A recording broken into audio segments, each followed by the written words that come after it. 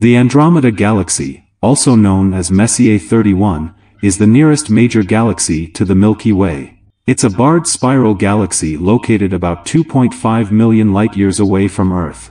With an apparent magnitude of 3.4, it's one of the brightest objects in the night sky and can be seen with the naked eye from dark locations. Andromeda is the largest galaxy in the local group, spanning about 220,000 light-years in diameter, which is more than twice the size of the Milky Way. It contains approximately 1 trillion stars. Andromeda is accompanied by at least 14 dwarf galaxies, including M32 and M110.